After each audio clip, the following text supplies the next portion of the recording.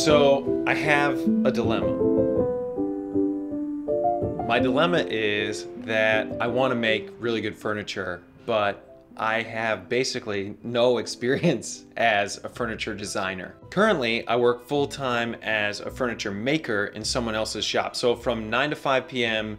Monday through Friday, I'm making custom pieces for my boss's business, and I'm grateful for that. I've learned so much doing that, but I'm essentially just fabricating somebody else's designs. And so coming up with my own designs and taking into consideration things like aesthetic, style, wood species, wood movement, and budget is a really new challenge for me, and I definitely stumble along the way. And because I work a 9 to 5 job, I'm not about to enroll in furniture design school, so I'm just gonna keep making these videos and pray that it improves my design abilities along the way.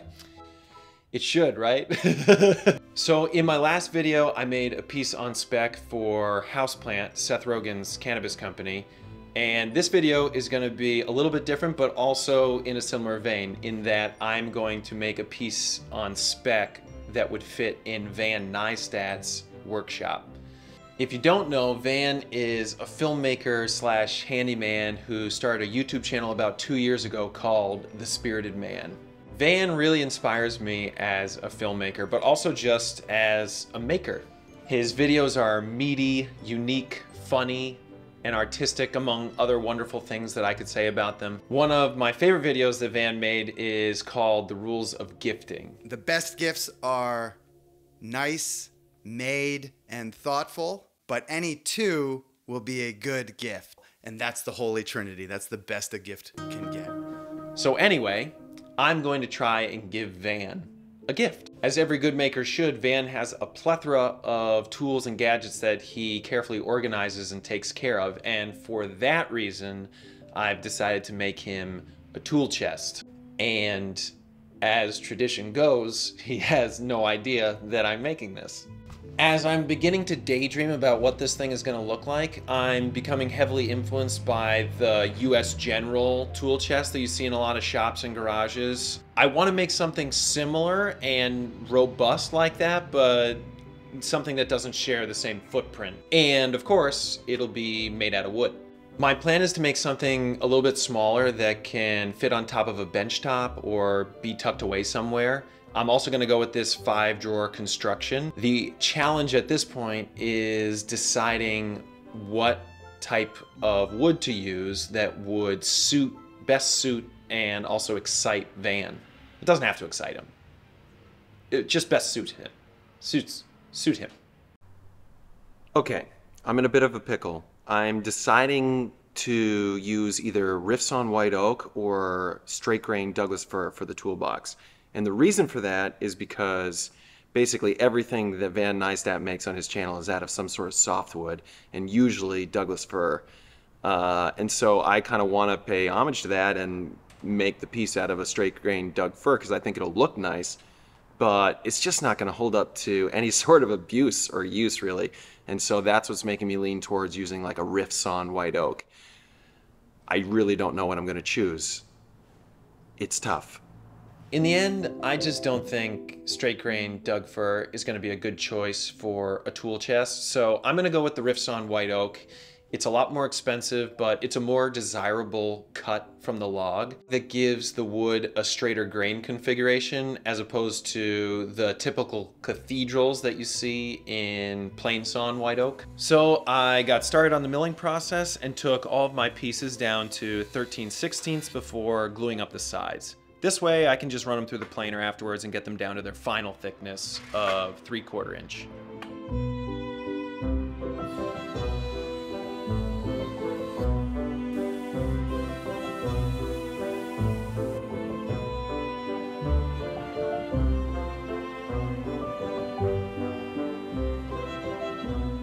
Getting the body glued up was pretty straightforward, just using some floating tenons with the domino.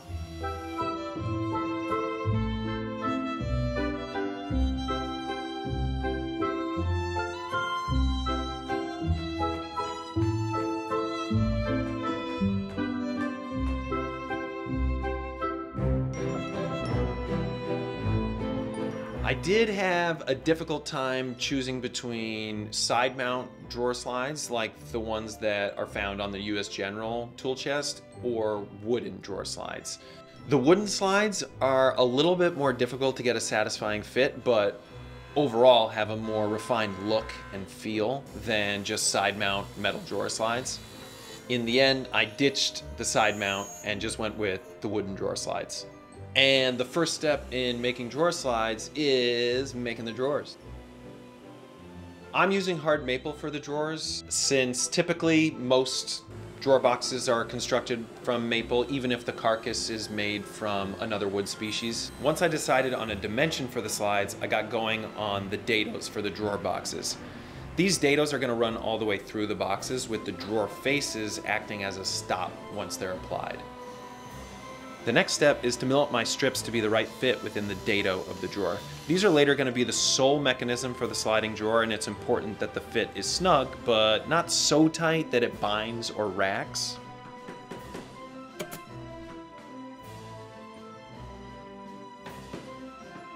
Once oil and wax are applied in the finishing process, the drawer will slide nicely. By far, the biggest problem I've been having with this project is deciding on what drawer pulls to use. Up until this point, I've had it in my head that I was going to be using brass drawer pulls, and I thought that they would look really nice with the riffs on white oak, especially an oiled white oak. But I've done like hours and hours of looking online for different types of brass, brushed brass, aged brass, antiqued brass, and and they're all bad. That being said, one of the best parts of my job is that I have a boss and coworkers that I can use as resources, and so that's exactly what I did. I asked my boss, Eric, if he had any ideas for a solution for a drawer pull, or if he even knew of any pulls that I could use. And he came up with this genius idea that I wound up using, and I think it just fits so well. It really ties the piece together, and I think it totally works with the aesthetic that I was going for. I ended up making these drawer pulls on the router table using a bullnose bit. You run it once flat and then a second time on edge, and you get this beautiful little detail here. And then I just cut them down to size and glued them to the drawer faces that I had already hung on the drawer box. Normally you would do this process the other way, but it worked out fine, and I got the reveals to be pretty close to what I was hoping for. And then to top it all off, I made some 1/4-inch feet to protect the bottom just out of the spalted white oak scraps that I had laying around, and I think those came out great. Dating or monogramming the gift gives the gift extra power.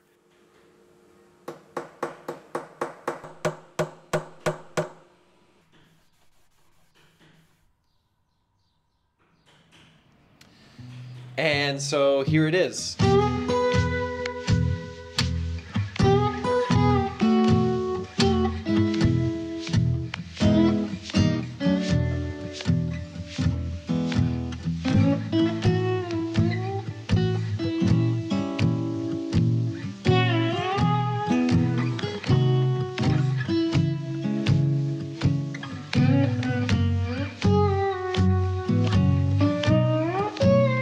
So, of course, Van has no idea that I made this for him. So in the meantime, it'll just sit in my shop until he, finds out about it or wants to come pick it up. And that is taking into consideration that he even likes it and would want to come pick it up. I really feel like when I have a specific challenge to make a video or to work on something in the shop, it really narrows my creativity in an awesome way. And that's what these challenges that I do here are. And I really hope that you guys enjoy them and learn from them, because I certainly do. In the meantime, I will keep daydreaming about what my next project might be. I really like to design within these strict parameters. I think it's fun to play within specific guidelines, and I think it helps me become a better designer. But I don't know, we'll see.